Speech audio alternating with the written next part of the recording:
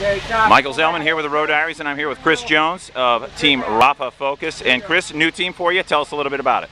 Yeah, it's kind of a carryover last year. Focus was bike sponsor last year, and then Rapha stepped up huge. So it's two guys, Zach McDonald and myself. Now we're here in Louisville, USGP Day 2. But I know you want to do well here. I know it's a good course for you. But tell us, going forward, where do you see yourself towards the end of the season? Nationals, USGP overall, Worlds? All the above. Now USGP overall probably is not in the picture. We kind of had a bad Madison weekend, but you know, we're kind of aiming for the podium of every day from here on out. It's kind of a goal, and then Nationals is the big goal for the season. And you know, if you have good Nationals, that leads to a World selection. Okay. Hey, tell us about the bike this year. You're riding the Focus Mares. Yes, sir. And you pull one out for us. Yeah, this is the bike you've been riding now. Yes.